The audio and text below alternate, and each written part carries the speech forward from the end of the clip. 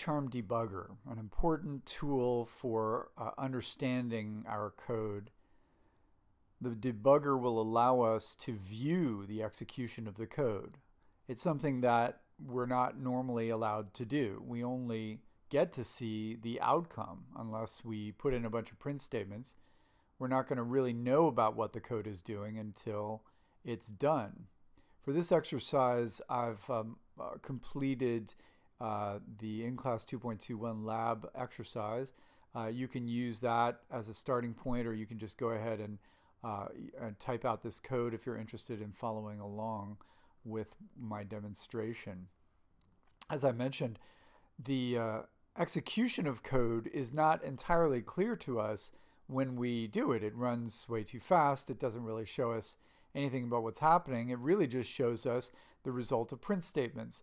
Now you can use print statements to debug, and I often do. It's actually my preferred way. I just stick print statements in various places to indicate the values of variables so that I can see how things are progressing. For example, this printing of counter shows us the value of counter for each iteration.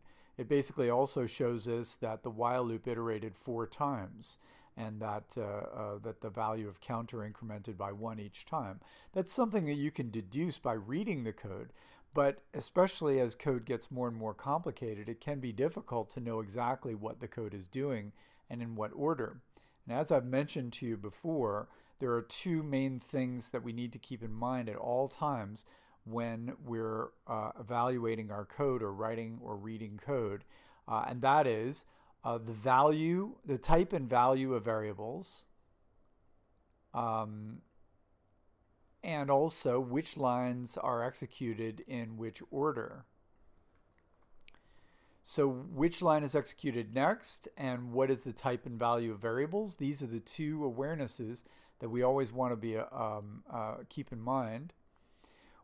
As I said, we certainly can mentally run our code and say, okay, counter is 0, 0 less than 4, counter is now 1, print 1, 1 less than 4 is true, counter is now 2, print 2, etc. And we can certainly do that, and we often do.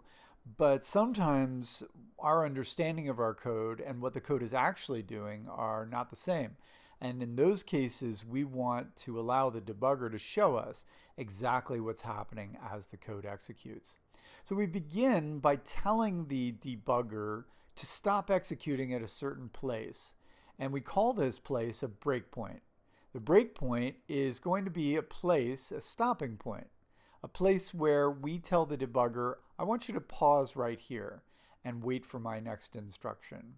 So we set a breakpoint on any line where we would like the code to pause so that we can begin evaluating what's going on. It doesn't need to be the top of the code. It could be somewhere in the middle. It really depends on which part of the code you want to scrutinize and evaluate.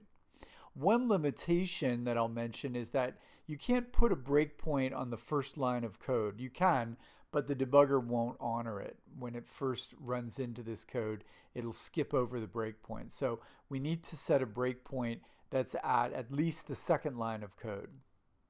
You set the breakpoint by clicking the alleyway here between the line number and the code line. So it's very simple. You can set as many as you'd like. And you can toggle them on and off. We'll set ours at counter here so that we can get a load of what's happening while the while loop executes over and over again. The next step after setting the breakpoint is to run the debugger, and that's as simple as right-clicking in the code window, the way I'm doing here, and choosing debug. It's right next to run, it's debug. Of course, you need to have a breakpoint for it to work, otherwise the debugger will simply run your code for you all the way through. What we've done here is we've set the breakpoint on line 10, and when we run the debugger, we see that that line is highlighted in blue. What this indicates is that this is the next code line to be executed. You see, PyCharm now has paused execution right on this line. And now we have the opportunity to step through the code line by line, step by step, as gradually as we wish, and examine what's happening with the code. So you see, it's an invaluable tool for getting visibility on what your code is doing.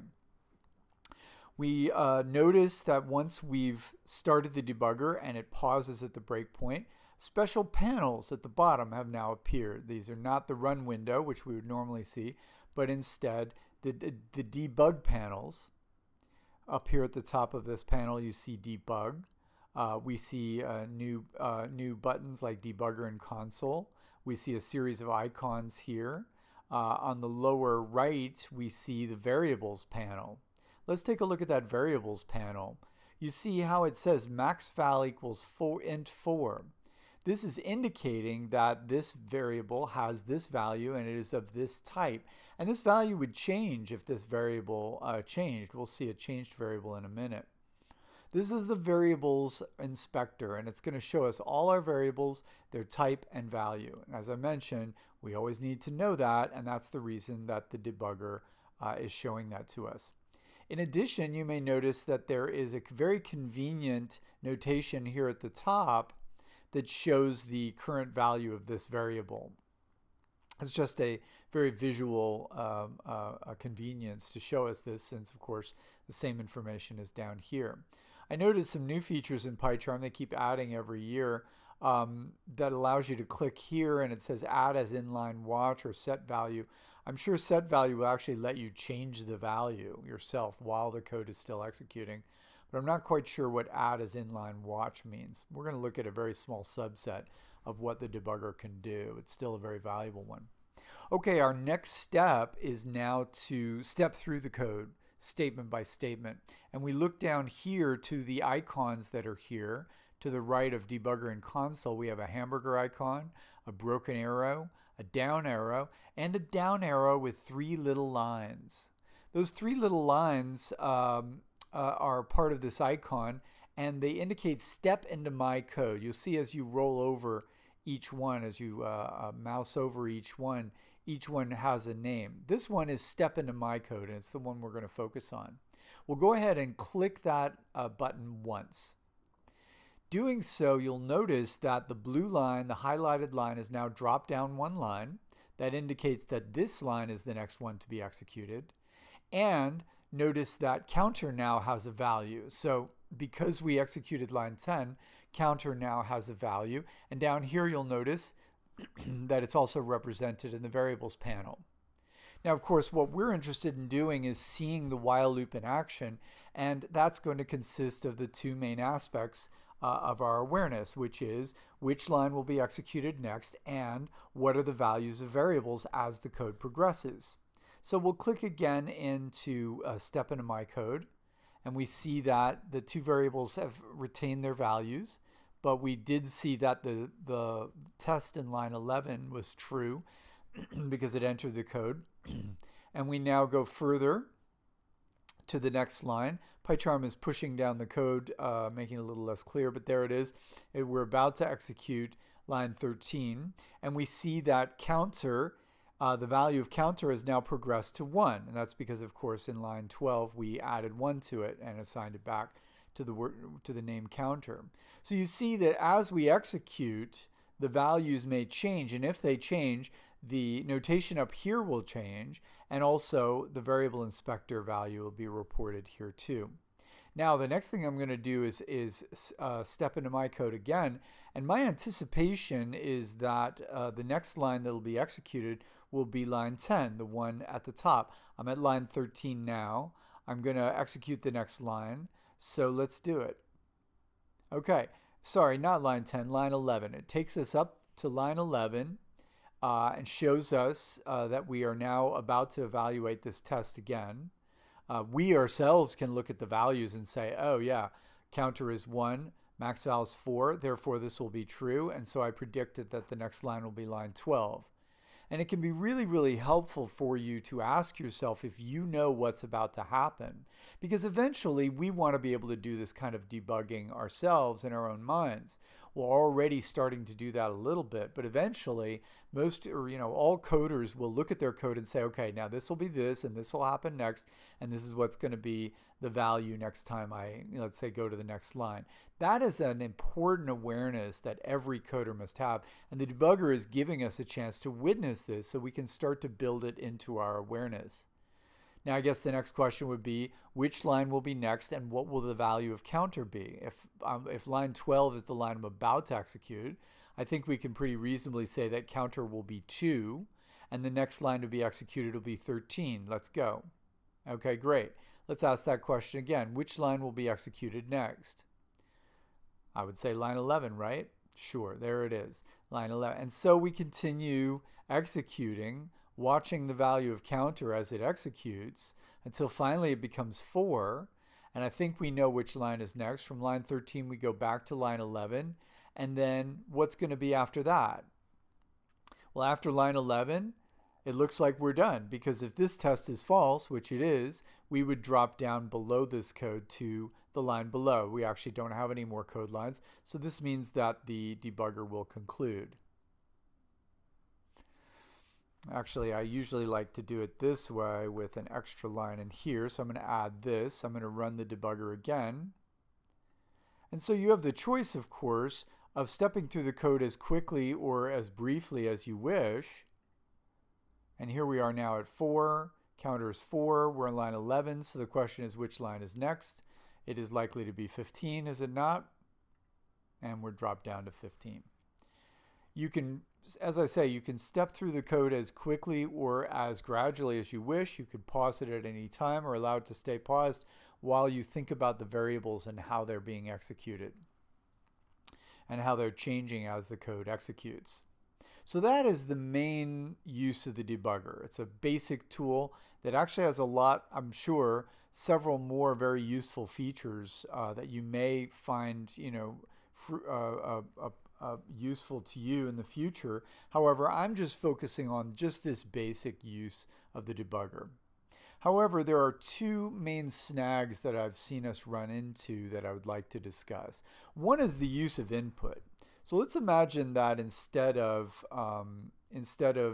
hard coding this max val, I were to take it as an input, and I would say input, please enter a max value, and then max val equals int of max val. Let's say that. Okay, now we have a slightly more complex program, and we can put our debugging step here. Actually, let's see what happens when we run that one in the debugger. Okay, the other one was still running, so I'll stop it. Okay, this works okay because it says please enter a max value, but you'll notice that the prompt actually changes a little bit. I'm not sure why they do this, but we could go ahead and enter that, and then we could just say keep going or let's execute, and it'll keep going until it's 3, and then it'll be done. But it can be even more difficult if the input statement is later on in the code, after we've started the debugger and after we've set a breakpoint. So let's ask this question. Why don't I just say that if the user types Y to break, it will break out of the code. Okay. Now the big problem here is that if I say set the breakpoint here and I start the debugger, what we see, of course, is what we would expect initially, which is that the code executes, it stops at a breakpoint, and we now have the opportunity to start executing our code and going statement by statement. But something strange and disorienting happens when we see input, because, well, I don't even see it being highlighted here, but presumably we're in the debugger part, and I'm sorry, we've started the debugger and we passed the breakpoint, although it does not show that, and that we're on line 10. Let's check the console here. No, not yet. Okay, so let's step in another line. Okay, now I'm seeing a lightning strike here, whatever that means. I'm not sure what that means exactly. Let's look at the console. Max val is not defined. Ah, there was an error. Okay, so I made a mistake. All right, let's try it again. By the way, if you ever need to stop the debugger in the middle, just hit the red button to stop it. I'll say max val equals 3. And let's run the debugger again. Okay, great. We've stopped at line 10. That's the way it should be. Let's step into our code.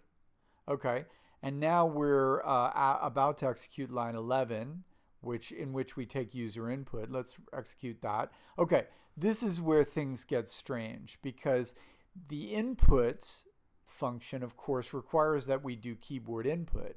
But if the debugger is controlling, it can't really do that. In fact, temporarily, the debugger has to relinquish control. And so what we're seeing here is that the debugger goes blank, and this can be very confusing because it sort of looks like the debugger is done, but it's not. Instead, it's turned over control to the input function, and what we need to do is click on console and answer the input function's request here. So here we can say maybe n and enter. And now we're back to the debugger. We can go to the debugger panel. So in these cases where you're using input dynamically within a debugger session, you need to toggle back and forth between the console, where you can do your inputting, and the debugger. Now we can continue our journey by executing the code line by line, allowing it to come back up. But again, when we get to this input line, we're going to need to go back to console, and this time we can, let's say, type Y, and I'll hit enter. And now we go back to the debugger console, and now the question would be, which line is next? It looks like the next line will be line 13, and then from 13 we should jump to 17 because we hit a break statement. So the lesson in this section is that when you're working with input, you may need to click over to console to answer the input, and then back to debugger to go back to your debugger session. There's one other thing. I'm just going to complete this.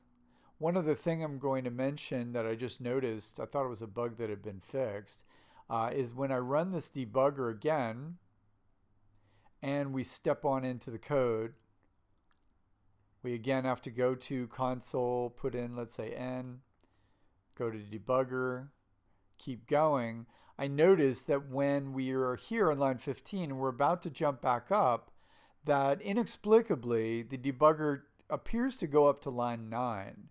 Now I don't believe it's actually going to execute line 9, but it does jump up there for some strange reason. I'm not sure why. It seems to be a bug. We didn't see it in the previous example, but that's just something you have to just work with. Just keep hitting step into my code until you get down to executing the line that you want. As I mentioned, or as we demonstrated before, if you attempt to do some sort of debugging session while you're still in the middle of one, it'll ask you whether you'd like to stop. You can choose to stop there, or you can choose to stop by clicking the red square. Now, in some cases, I suggest that if input is slowing you down as far as the debugger goes, consider just giving it a hard-coded value. That wouldn't really be appropriate here, but you could always choose to just say n or say y or whatever, and have just replace the input function there, and then restore it later when you're ready to finalize your code.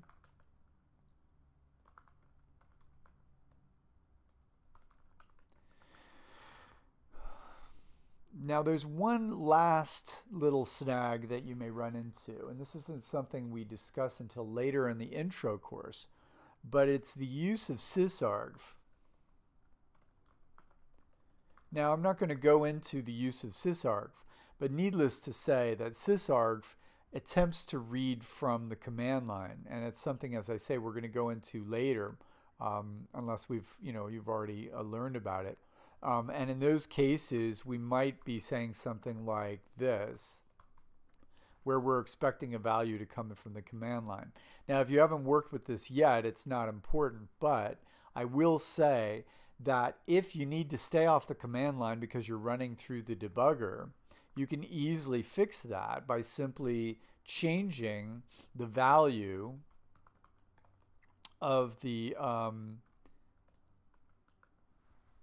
list that is in sysargv. Oops. change the value of that list so that you don't need to read from sysargv. You can just hard code what's in there. Now, this won't make any sense to you until later or until after you've been exposed to the command line and the use of sysargv, but I did want to mention it here in this video.